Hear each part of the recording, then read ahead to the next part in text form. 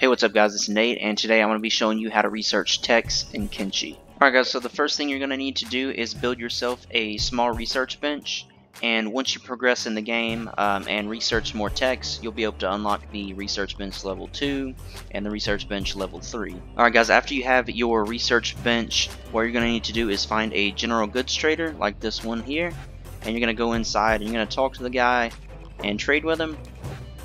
And what you're going to do is you're going to look for these books right here, the research artifacts, and you're going to buy as many of those as you can.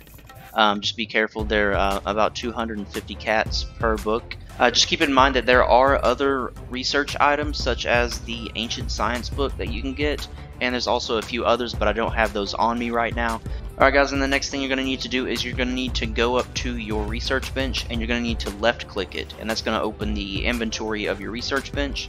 And you're going to need to open your character's inventory, and what you're going to do is throw all of your research books into the inventory of your workbench.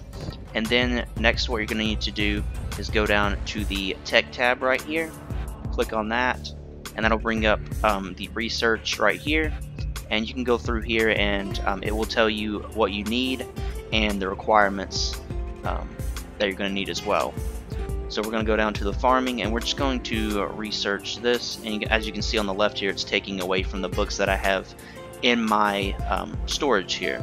Alright guys, and once you do that, what you're going to need to do is you're going to need to click on your research bench, and as you can see here, my character is now researching on the workbench.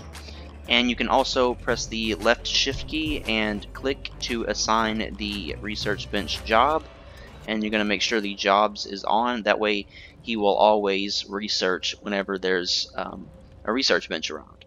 So anyways, that's all I've got for you guys today. If this video did help you, please leave a like and or subscribe, and I'll see you in the next video.